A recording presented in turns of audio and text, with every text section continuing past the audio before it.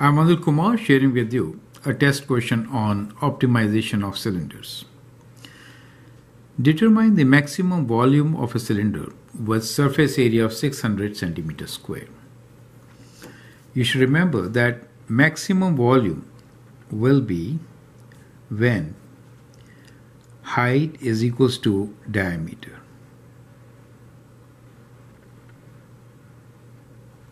That is to say, when height is twice radius in case of cylinders.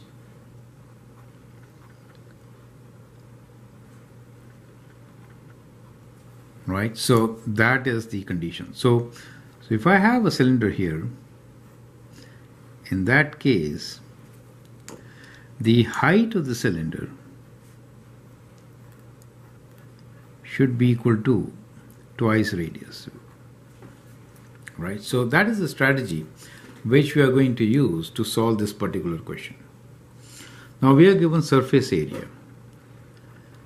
Surface area for a cylinder is these two surfaces, that means 2 times pi r square plus lateral area 2 pi r h. Now we know height is 2 times radius. So we'll replace that height with 2 times radius. So we get 2 pi r square plus 2 pi r times 2r. That gives us 2 pi r square plus 4 pi r square, right? Which is 6 pi r square. Now surface area is given to us as 600, right? So we can say 600 equals to 6 pi r square. Now from here we can solve for r. So r is equals to 600 over 6 pi, that is r square. So r will be equals to, well, we can reduce this, right? 100 over pi square root.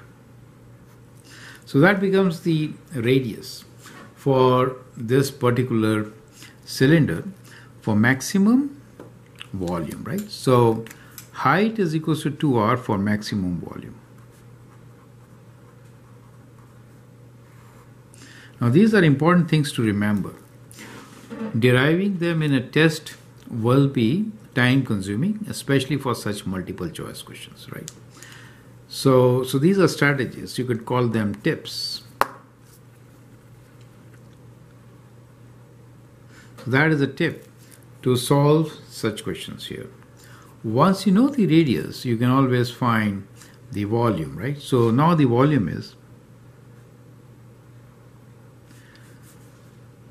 pi r square times height, right? Area of the base, which is pi r square times height.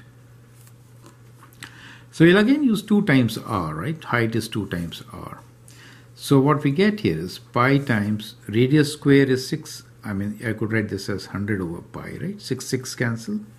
So times 100 over pi times height, which is 2 times this, right? So height will be 2 times square root of 100 is 10 over square root pi. Is it okay?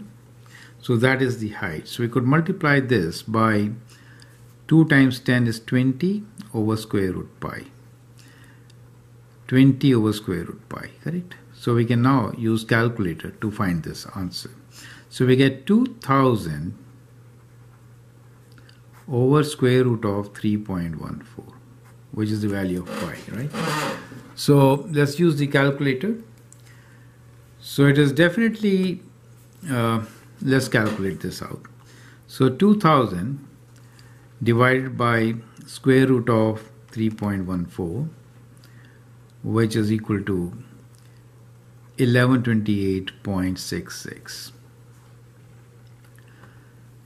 So 1128.66 could be approximate to 1130. So option B is the right option.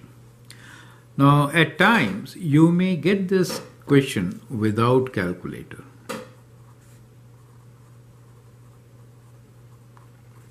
So in that case you may have to estimate here, right?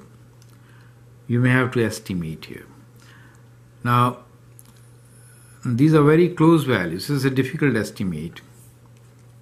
So I'll give you a link on how to find square root of numbers, right? So I'll give you a link on calculating square root.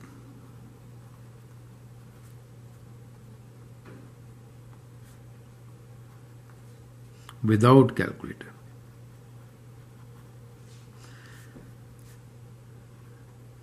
That should help, right? So at times that may help. So I hope the solution is clear.